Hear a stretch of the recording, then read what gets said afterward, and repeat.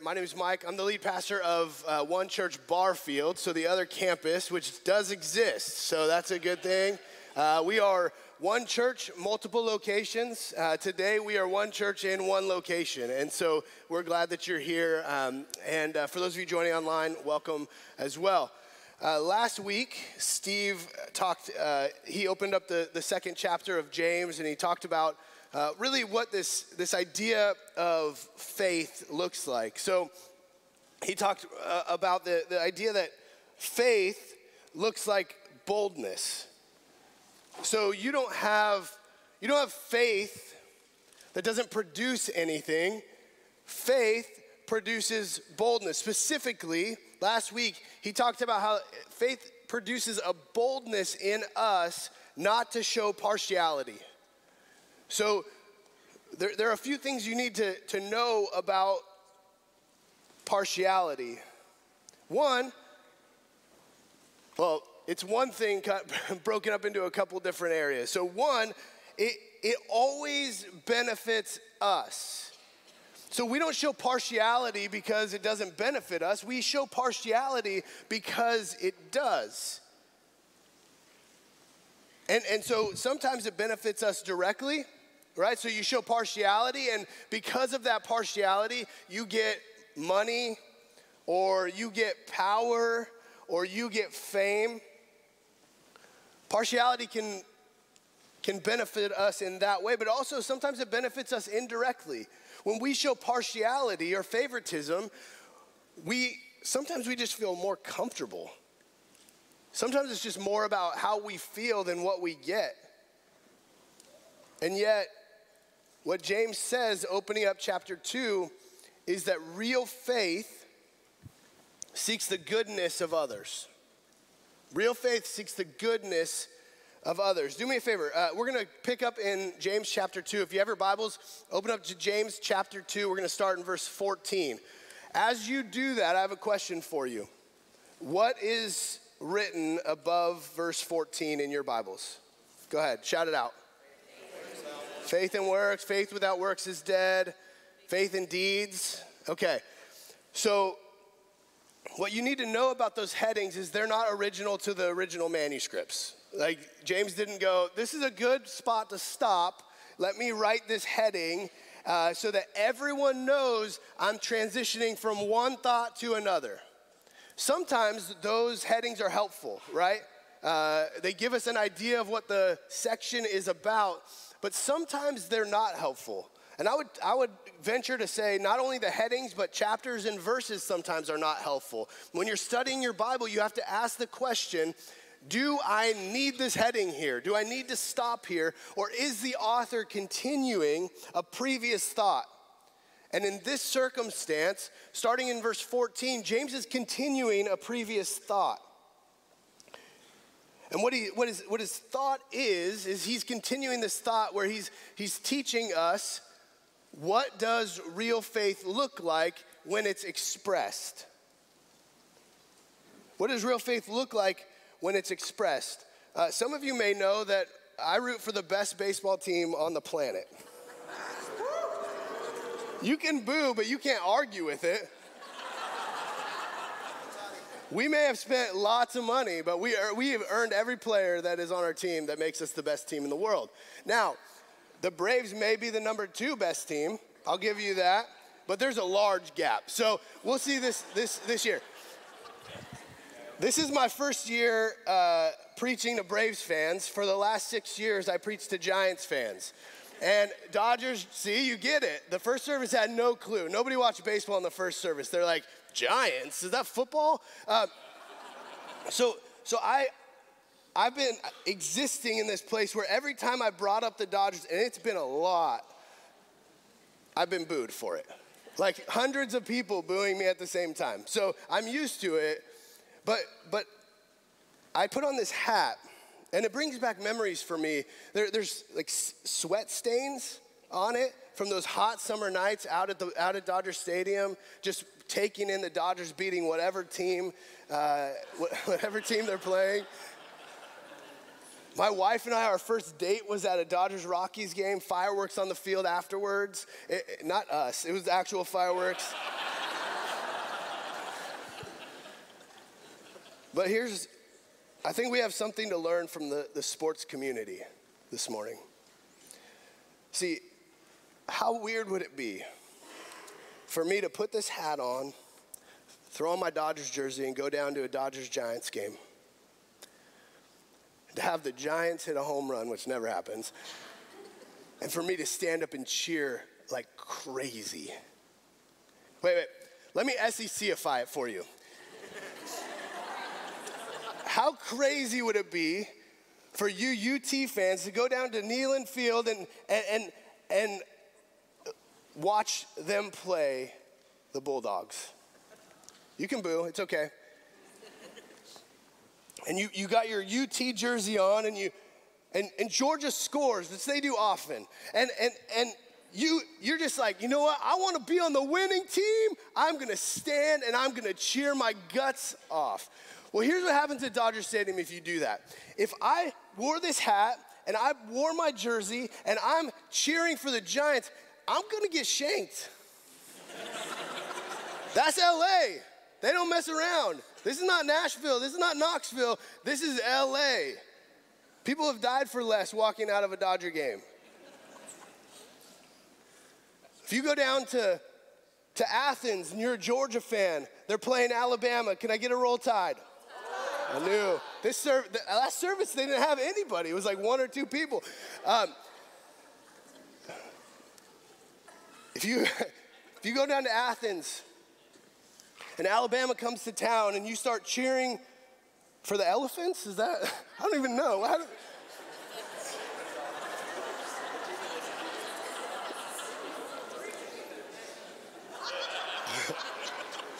You start cheering for Alabama, it's not going to go over well. You may not get shanked, but you're going to get a lot of weird looks. Why? Because it's inconsistent. I'm wearing a Dodger hat and a Dodger jersey. I'm rooting for the other team. You're wearing your UT gear, you're rooting for Georgia. You're wearing your Georgia gear, you're rooting for Alabama. It doesn't make any sense, and nobody in the sports world would do that.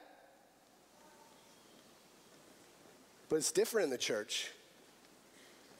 See, in the church, put on our Jesus hat and our Jesus jersey, but we love rooting for the other team. I would get shanked at Dodger Stadium for doing that, but in the church we go, you know what, that's okay. As long as you root for the home team a little bit. As long as you come to the stadium. As long as you know the stats. See, we don't really care who you root for. We just want you to look like you're rooting for Jesus. And if you do that, then we're good. And I think we have something to learn from the sports world. That it's not about just rooting a little bit for the home team. It's about being all in. And James is going to continue to show us that. I'm going to put this like this so you can look at it the whole time. He's going to show us how untrue that is. He's going to show us that in the kingdom of God, much like Dodger Stadium or Knoxville or Georgia, I'm sure it's the same in Alabama. When you put that jersey on, it means something. And it changes the team that you identify with.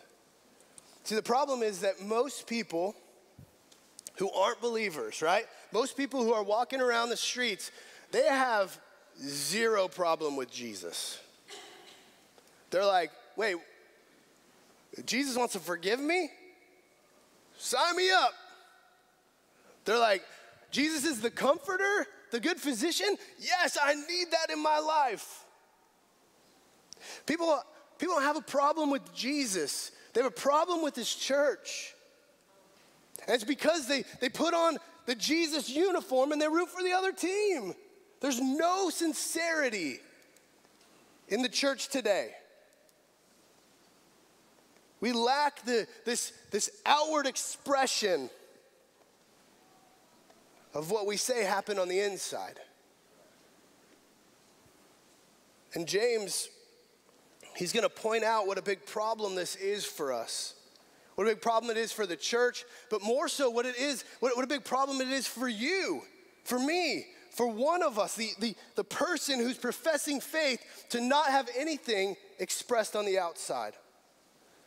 Before we get there, though, we have to understand, what does life look like? If we're going to express this faith on the outside, what does life look like? Well, for that, we're going to Matthew chapter 5. And I'm going to paraphrase because it's a long section of scripture. But in Matthew chapter 5, it's the Sermon on the Mount. You may know the Beatitudes, right?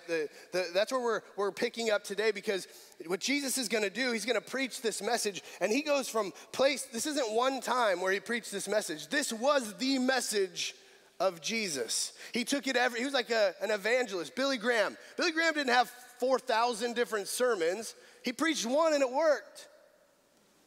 Jesus only preached a few. You may be aware, but the Sermon on the Plain looks a lot similar to the Sermon on the Mount than different. And so he would go from place to place preaching this one sermon. And it starts off with the Beatitudes. It looks like this. Blessed are the poor in spirit. Blessed are those who mourn. Blessed are the gentle, for they shall inherit the earth. Blessed are those who hunger and thirst for righteousness. Blessed are the merciful. Blessed are the pure in heart. Blessed are the peacemakers. Blessed are those who have been persecuted for the sake of righteousness. Blessed are you when people insult you and persecute you and falsely say all kinds of evil against you because of me. And I imagine being on that mount, overlooking the Sea of Galilee, hearing these words and going, what are you talking about, Jesus? That's not what the world says. The world doesn't say, blessed are the gentle. You got to go take the bull by the horns, am I right? Blessed are those who are insulted and persecuted. Blessed are those who get things told about them that aren't true. Blessed are those who mourn. I'd be like, what are you talking about, Jesus? Because the kingdom of God is an upside down kingdom. The kingdom of God makes no sense if your standard for what is right and what is pure is the world that you live in. It makes no sense, because Jesus comes and he turns it and flips it on its head, and he says, no, this is the kingdom of God, and you've been missing it. The kingdom of God is not the way of the world. And so James is going to continue to show the importance of the church being set apart, the church being different. Now, what you need to know is, we talked about this in the first week of the series, James is a pastor. He's a pastor of the church in Jerusalem, and because of persecution, he's had his congregation disperse. And so now he's asking the question, like, how do I still pastor them even though they're not here every Saturday, which Sunday now, but Saturday then? How do I pastor them when I don't get to interact with them on a daily basis? So he sends them this letter. And what James is doing is he's asking the question, what do I need my church to get? Like, what do they need to know? And as we get into verse 14, I think this is the answer. This is what he as a pastor needs his church to get. Because it's at the core of everything else that he's going to talk about. It's at the core of everything else in the Christian life. You have to understand what he's about to say. Verse 14. What good is it, my brothers, if someone says he has faith but does not have works? Can that faith save him? And so he's got people in his congregation who believe that the knowledge that they have acquired is enough to save them. He has people who are teaching Sunday school. They're teaching Bible study classes. If you don't know the Jewish culture, it's amazing. By the time they're bar mitzvahed, they know most of the Torah. They got it down. They could repeat it. I was there. It was amazing. But the question is, are they being transformed by it? And the culture lends to a church that's just focused on information. And James is going to go, look, head knowledge is not enough to save you. Now we have to battle a little bit, right? Some of you who do have that head knowledge, you're like, that's not what Paul said. You're kind of right.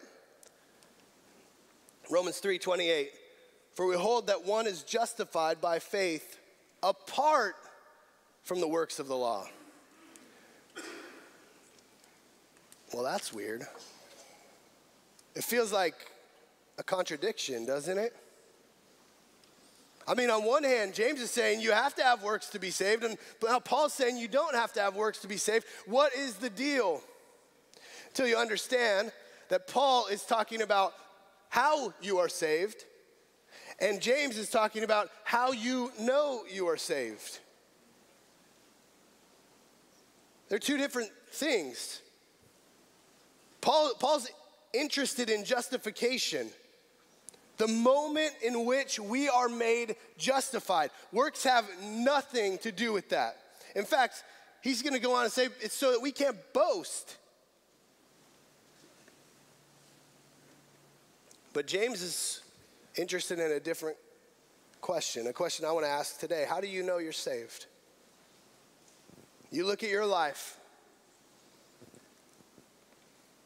The things that you do between Sunday afternoon and Sunday morning. How do you know you're saved?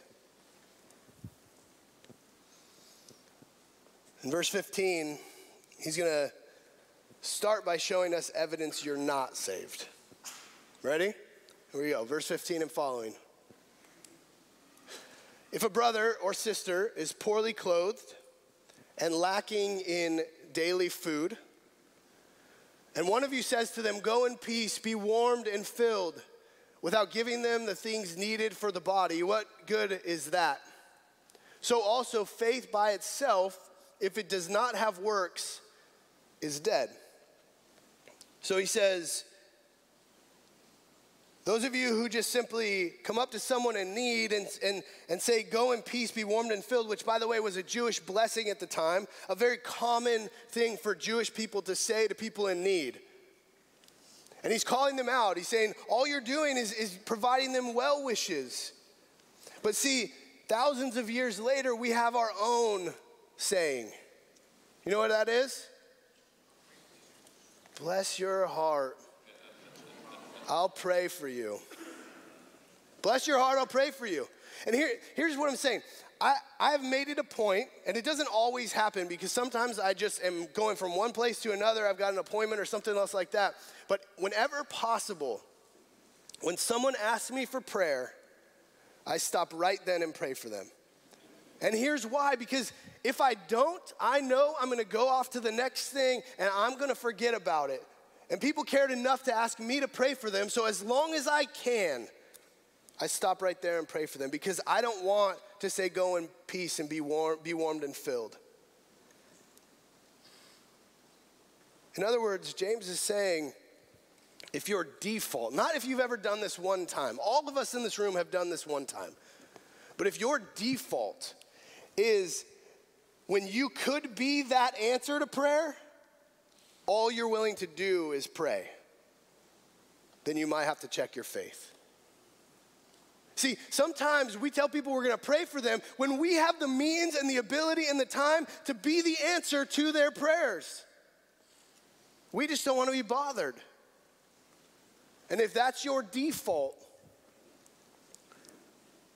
check your faith. Someone comes to you and says, hey, I really need a ride, and you just don't want to be inconvenienced, check your faith. Someone comes to you and says they really need a meal, and you know that it would take time out of your day, Check your faith. And James, as he continues, he's going to know that there are those people in his church who are going to listen to this message that faith without works is dead, and they're going to go, I don't think so. And so he starts asking questions in his mind, and he's going to answer those questions before they even ask it. He says, but someone, verse 18, someone will say, you have faith and I have works. Show me your faith apart from your works, and I will show you my faith by my works. This word for show is not just an observation. It's not just, I want to observe your faith apart from your works. This is has more of a legal connotation. It's evidence. I want to see the evidence of your faith apart from your works. In other words, prove to me you have faith. See, in the church, we think of faith as something that's internal, something that's inside of each of us. It's not something other people can experience. It's not something other people can see. And James says that's malarkey, pardon my French. He says, show me. I want to see the evidence of your faith apart from your works. And the underlying current there is you can't. Go ahead and try. He says, but I'm going to show you my faith because of my works, by my works. You're going to see my faith in the way that I live it out, in the way that I express it. Go ahead and try, but I know you can't. But I can.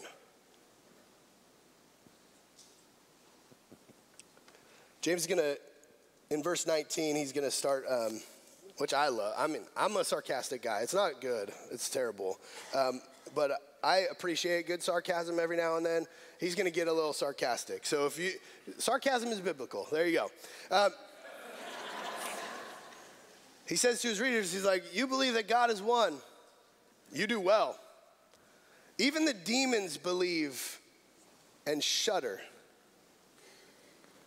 Do you want to be shown, you foolish person, that faith apart from works is useless?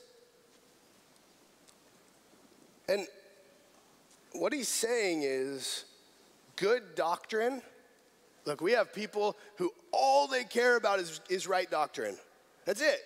They want to know the right things. They want to believe the right things. They have no interest in doing the right things. And what James is saying is your right doctrine is useless if it doesn't produce transformation inside of you. It's useless. It's not useless on its own. I'm not telling you to go out and listen to pastors with horrible theology. What I'm saying is that's not everything. It can't stop there. It has to produce transformation that comes out of you. And what he's saying is, good doctrine's not enough to save you. In fact, he goes so far. Hey, you know those demons? Those demons that in Revelation are going to be thrown into the fiery pit? They've got right doctrine too. Mark chapter 3, verse 11. And whenever the unclean spirits saw him, they fell down before him and cried out, you are the Son of God. So they see Jesus, and right away they know who he is. They fear him, they fall down, they cry out, and they speak right doctrine. You are the Son of God.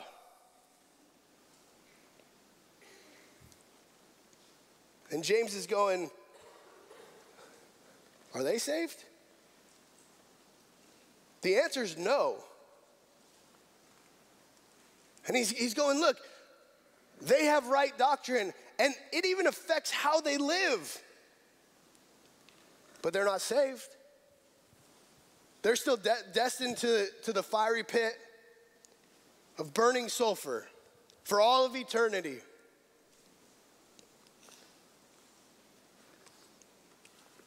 Their actions don't line up with their doctrine. And then James is going to transition. So he's just made his opening statement, and now he's going to move into some illustrations. Verse 21 and following. Was not Abraham our father justified by works when he offered up his son Isaac on the altar? You see that faith was active along with his works, and faith was completed by his works. And the scripture was fulfilled that says, Abraham believed God, and it was counted to him as righteousness. And he was called a friend of God. You see that a person is justified by works and not by faith alone. And so he gives this illustration, and he's talking about the time when Abraham took his son Isaac, and they gathered all of this supplies that they needed for what God had asked him to do.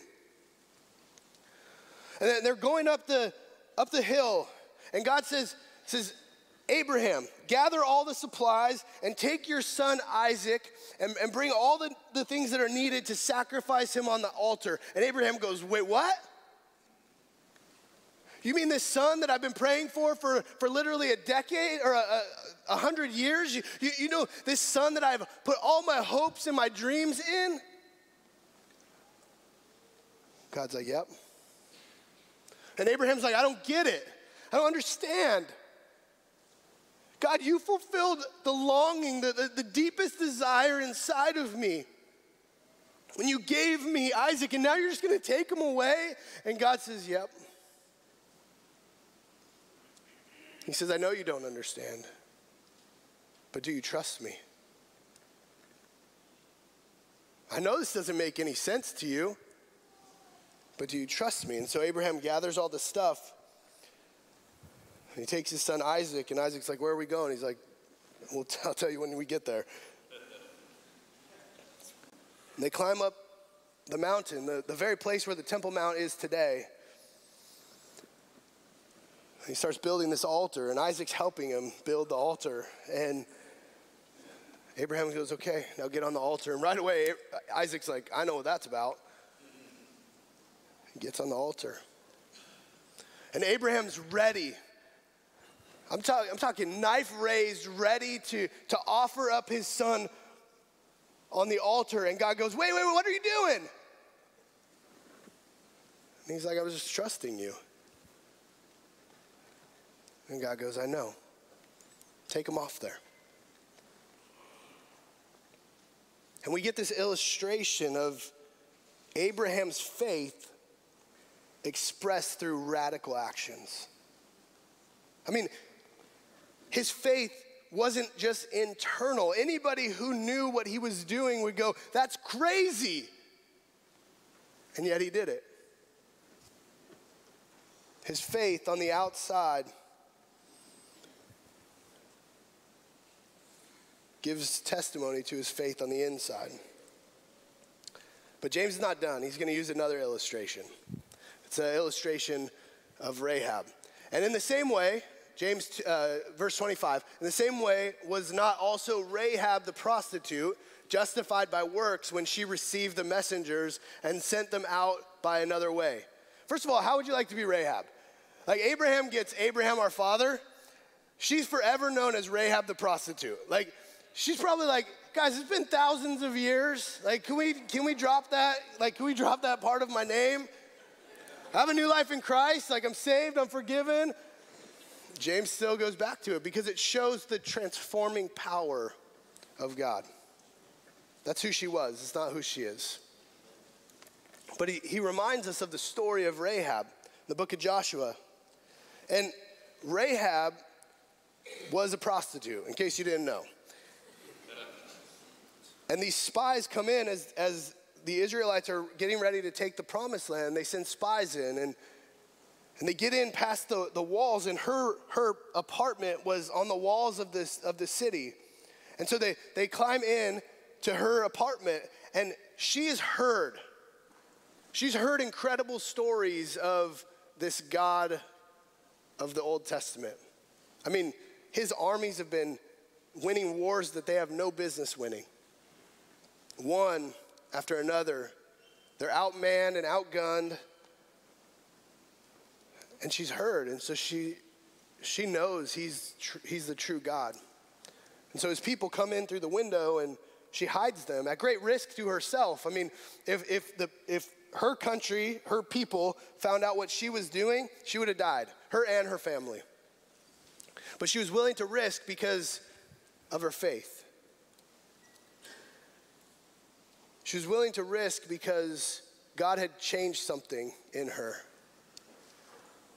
See, the faith of Abraham and Rahab was shown by their actions. And like them, our faith is also shown by our actions. It's never not shown by our actions. There's a double negative, so there you go. It's never not shown by our actions. If we have faith in something, it's always shown by our actions. Let me prove it to you. This morning, how many of you put on a belt? Thank you on behalf of everyone else for holding up your pants. But here's what it looked like. You knew in your mind, you had faith that that belt was going to hold up your pants. So what did you do? You put the belt on. If you didn't think the belt was going to hold up your pants, you wouldn't have put it on. Then you were like, well, I got to get to church. And so I have faith that my car is going to get me to church. So I'm going to then get into my car and drive it to church. And then on the way to church, you had faith. Maybe it was justified, maybe not. I don't know who's out driving in Murfreesboro today. But you had faith in other drivers that they wouldn't kill you on your way here.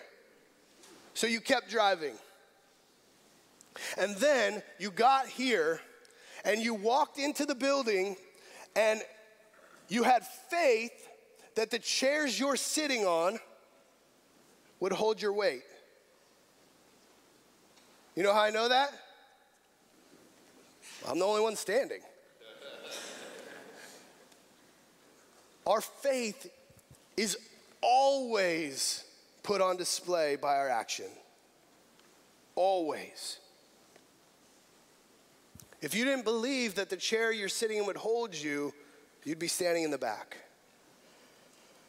True faith can't be separated from the works of that faith. It's impossible. If you said that you had faith in a belt but wouldn't put it on, that means you don't actually have faith in that belt. And so James proves his point. And in verse 26, he's going to drive it home one more time. For as the body apart from the spirit is dead, so also faith apart from works is dead. So he uses an argument that we can't argue with. Like if you're a body and your spirit leaves, what are you? Dead. There's only a few of you. Some of you aren't sure. If you are a body and you don't have a spirit, you're in the ground. Like if you're a body and your spirit has left, you're not alive. At least the body's not.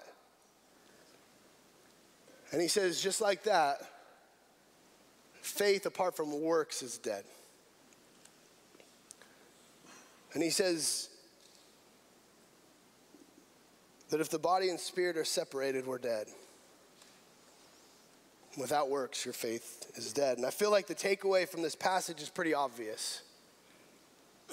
But I want to dive in a little bit, and I want to see what God might have for us today. Here's the takeaway. Saving faith produces radical action for the upside-down kingdom of God. Saving faith produces radical action for the upside-down kingdom of God. Here's what I mean. I found this on the internet, and it made me laugh because, one, I just hate social media. Like, I think it's a necessary evil for pastors, mostly because y'all are on it, so thanks for ruining my life. But this will ring true for you. If it looks like a duck, walks like a duck, and quacks like a duck, according to Facebook fact checkers, it is in fact a squirrel. But here's what I know. If it looks like a duck, and if it walks like a duck, and if it quacks like a duck, it's what? A squirrel, good. Tracking.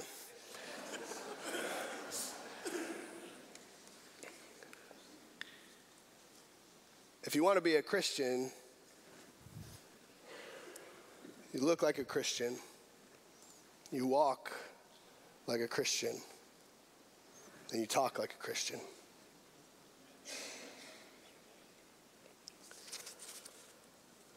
Abraham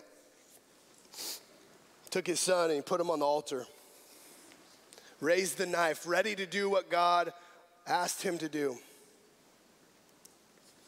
Put his faith on display. Rahab. She hid those spies at great risk to her own life because she trusted in God. Can you see how much she risked? James doesn't use small examples.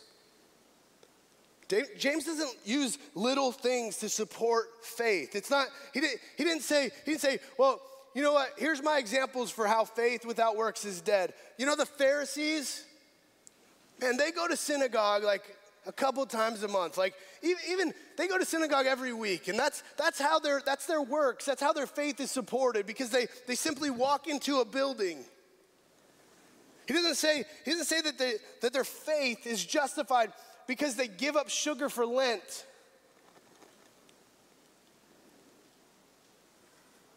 He uses Abraham, putting the son that he had longed for years and years and years. Some of you have battled with infertility. You know what it's like to long for a child. Abraham, that's exactly where he was. And the Lord finally came through, and he says, now put him on the altar. Abraham says, whatever you say, God. Rahab helped rescue the enemy, knowing that not only her life, but the life of her family was in jeopardy. Can you see how much risk that is?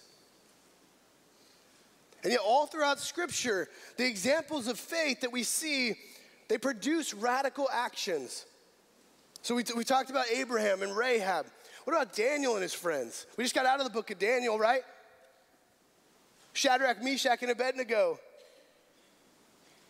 They're going in the fiery furnace. They're like, God, we don't understand. He's like, I know. God, we don't want to do this. He's like, I know, but I'll be with you in the fire. What about Daniel? He goes into the lion's den for his faith. And he's in the lion's den not knowing what's going to happen. He doesn't know that God's going to deliver him, but God shows up and he shuts the mouths of the lions. And he goes, I know that was hard, but I'll be with you in the lion's den. What about David? David fought a giant. No one else would. The grown men wouldn't do it, but David did. And he says, I don't know how this is going to work, God, but I know you're more of a giant than he is. So I'd rather be on your side than on his. And he goes to battle, trusting in the Lord. The apostles, flip over in the New Testament, and you see the story of the apostles. Jesus dies on the cross. And before he dies on the cross, he says, you're going to be persecuted just like I am. And people didn't like the message, so they killed the messenger. And now he's like, and now go out and share that same message.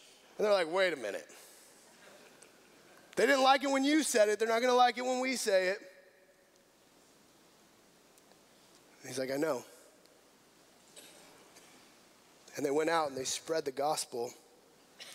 They went to different cities and different states and different countries and different continents, and they shared the very same message that got Jesus killed.